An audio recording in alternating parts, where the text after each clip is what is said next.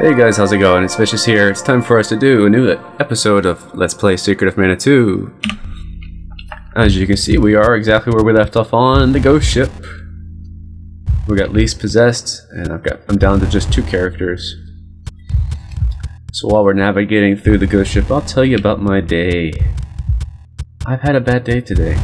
First thing I noticed is when I loaded the game that I didn't save it the last time I played. I must have just quit the game.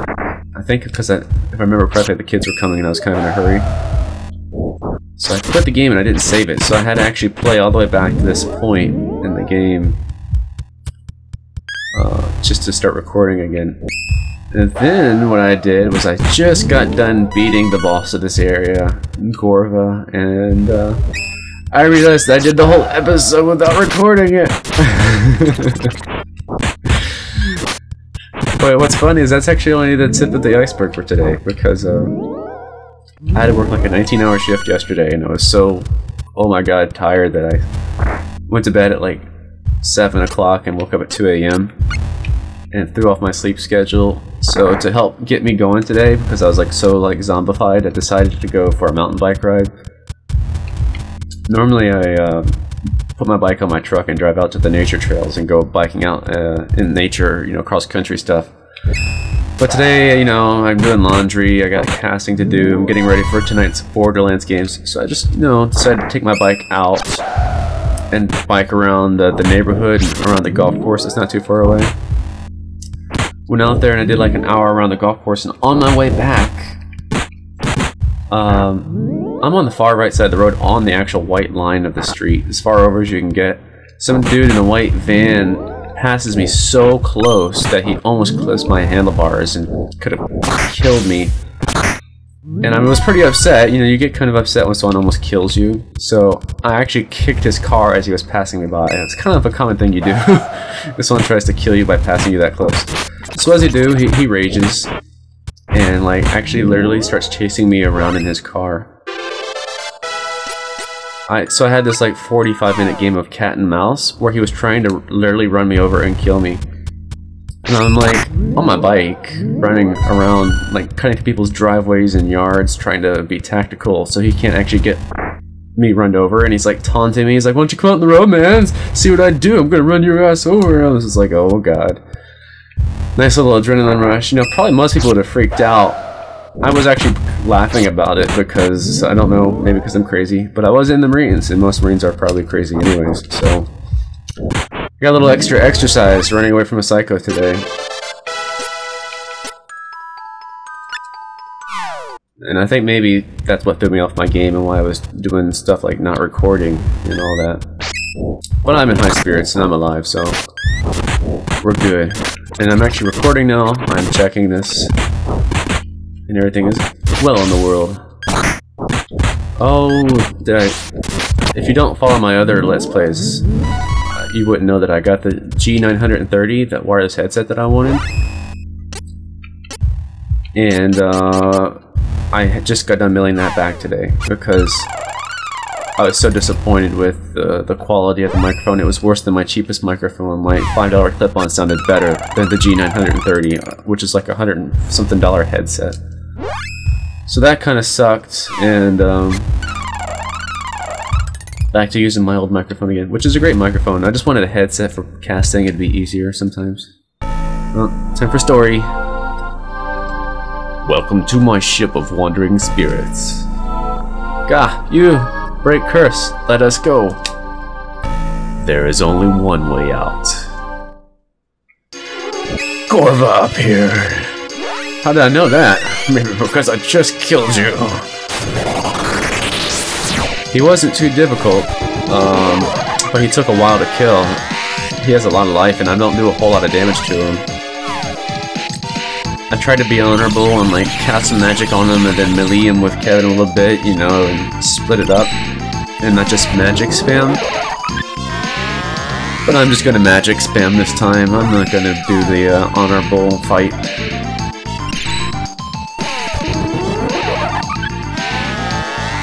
He's not honorable anyways. He keeps floating up in the air or I can't hit him.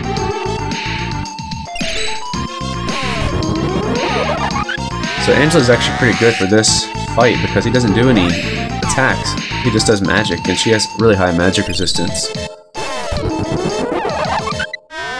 The only unfortunate thing is Holy Ball being light magic instead of dark magic is based off of your spirit stat and not your intelligence stat. And I've never raised my spirit, and that's why my Holy Ball damage just sucks bad. I can almost do just as much damage with my other spells.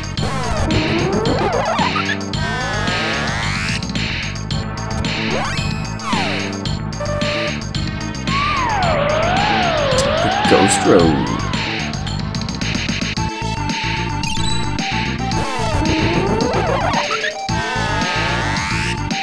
Still not really a fan of the element where I can, if I'm casting a spell, I can't change characters or do anything until the spell is done casting. So it really is inefficient.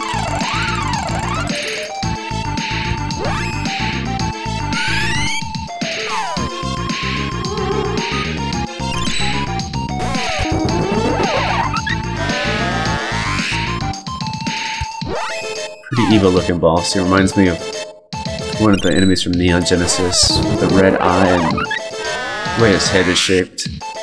Looks like one of the angels.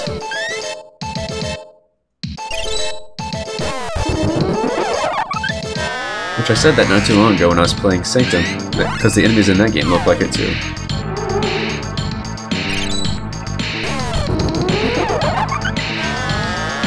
Speaking of Sanctum, I should probably try to record some episodes of that today as well. I haven't done that one in a couple of weeks. But I don't think it has a big following. Like, if I stop playing Secret of Mana for a week, someone will say something. I haven't played Sanctum in 2 weeks and no one's even bothered to say, oh, you need new episodes. So, probably no one's really watching that. But it's still a good game and I do like it, so I should try to finish it off.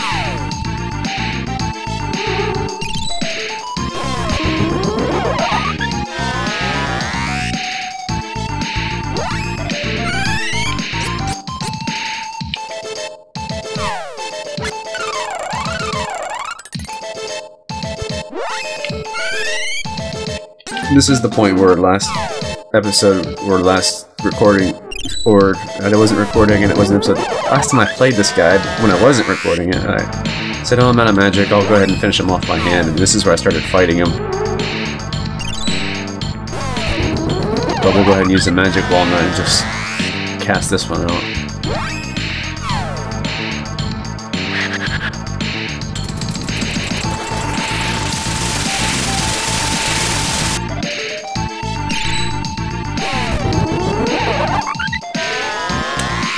See if we can get by without healing.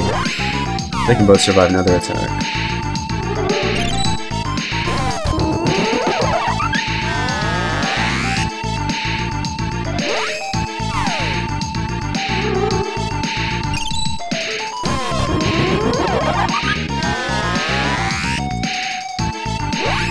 Just so you guys know, since now I'm thinking about it, I don't think I could talk about it. If you're bike riding on a... If you're the rider of the bike, you have responsibility to follow all the laws of the road. You're basically a car. You gotta stop at red lights, you gotta yield, you gotta do everything as if you were in a car. But if you're the person driving the car, the reverse is true. You have to respect somebody on a bike as if they were a car. That means don't pass when it's not safe to pass. If you do pass, you're supposed to give them a berth of it's either 3 or 4 feet. You know, so just in case you didn't know that. Now you do. Be respectful. Share the road.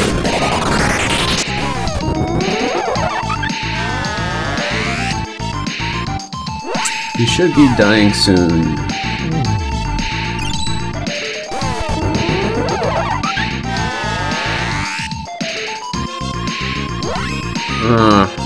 Crap. Alright, maybe we'll finish this off by hand. If he comes down here, that is. So I know he's almost dead. I don't feel like wasting all those items. Crap.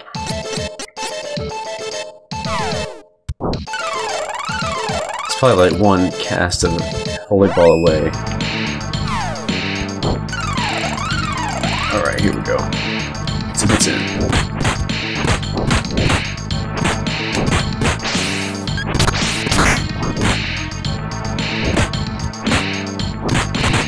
There he is, he's dead. Die, Gorva!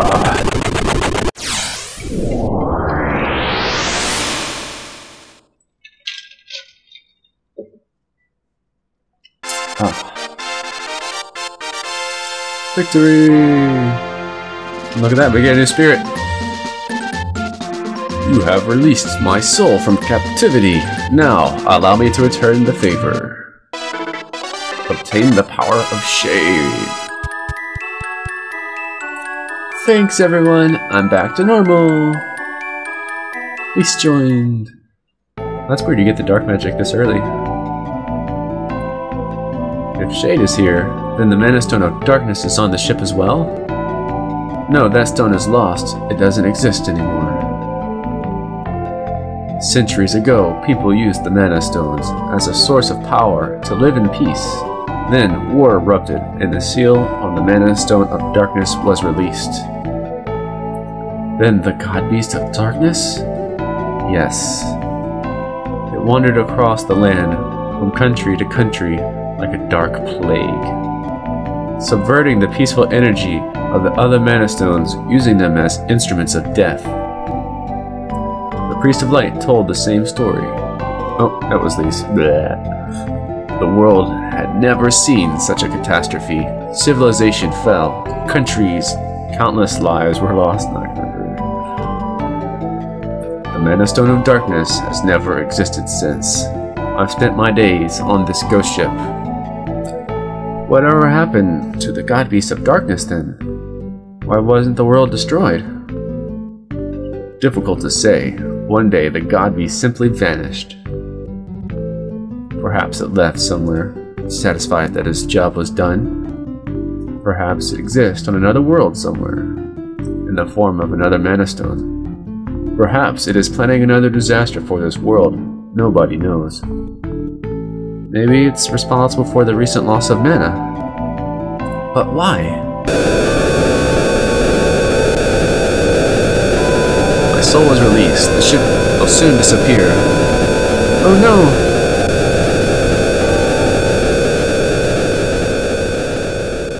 That could be bad news.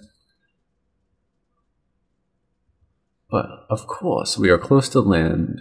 Are we not?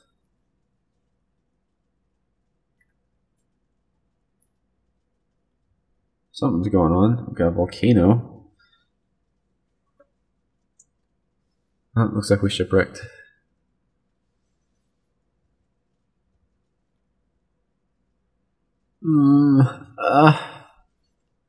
Where am I?